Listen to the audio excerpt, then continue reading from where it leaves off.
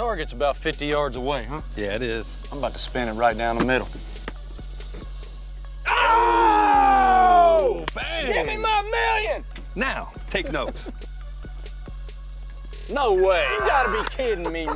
What are you guys doing on the roof? We're just practicing. Well, get off before you break your neck. It's for $1 million. Get off. The Eckridge $1 Million Challenge is back. Enter at EckridgeFootball.com for your chance to win. You know she'd want that money.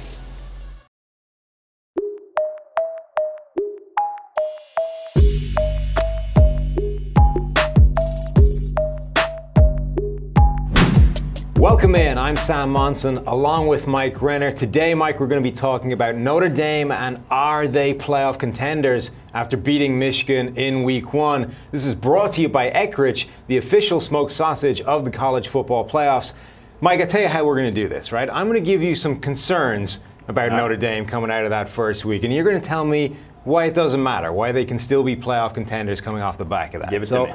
The first one has got to be quarterback Brandon Wimbush. He graded okay in that game, but even in that game, we saw some of the ugly Wimbush that can be there. Is he good enough to take them that far? Yeah, you think back to last year, it seemed like he played similarly the first half of the season, but then during the second half of the season, the wheels just completely fell off. He forgot how to throw spirals. Some of those games, he just couldn't complete a pass.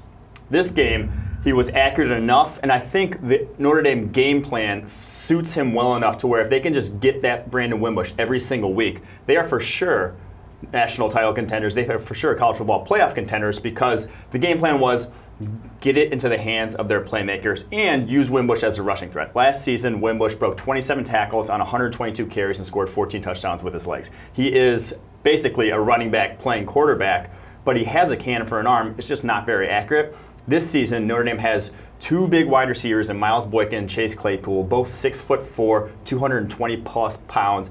Just give them chances downfield. You saw his average depth of target in this game against Michigan was 14.8 yards down the field. He was just throwing bombs and letting those guys come down with it. Alize Mack, also their big tight end, 6'5", 247 pounds. If you just give those guys chances down the field against college DBs, usually it's going to work out well for you. And we saw that in that game. Those guys scoring touchdowns, just going up and taking it off the top of defensive backs when they were better positioned to do it.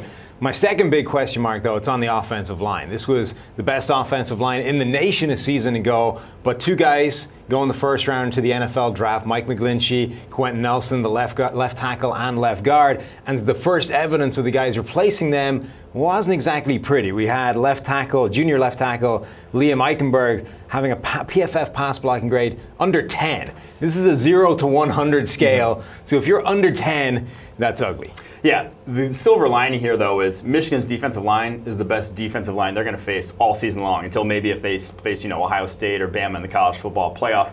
Chase Winovich, Rashawn Gary, legit first-round prospects there. And yes, a lot of tackles are going to get beat up by those guys. The other thing here, though, to remember is they still did fairly well in run blocking. They've had positive run blocking grades along that offensive line, which is good. So against one of the best defensive lines you're going to face all year, you still did well in the run game, which is going to have to be their calling card all season long. So I do think, while it was pretty obvious that their offensive line was going to take a step back when you lose 2 top 10 picks, it's still going to be fairly solid. I liked what I saw from left guard Alex Bars. He still graded out well in this game. What else have you got on the plus side? What are the other hallmarks of this this Notre Dame team, that can take them all the way to the national title? I think picture? By far the most encouraging thing and what I saw that made me think that they're legit national title contenders is their front seven. That's always been Notre Dame's biggest problem issue, getting after the passer and affecting opposing quarterbacks.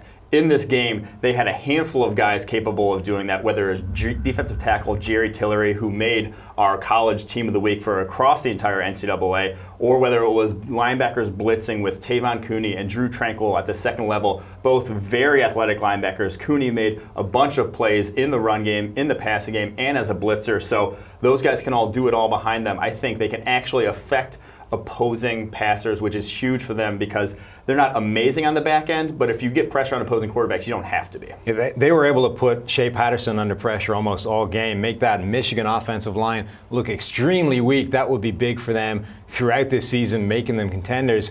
That's going to do it for our summary of why Notre Dame are national title contenders, Mike. They're in the picture. This was brought to you by Eckridge. Don't forget to pick up Eckridge smoked sausage at your local grocery store for this weekend's tailgate or home gate party. And make sure to visit EckridgeFootball.com for great game day recipes and to enter the season-long $1 Million Challenge.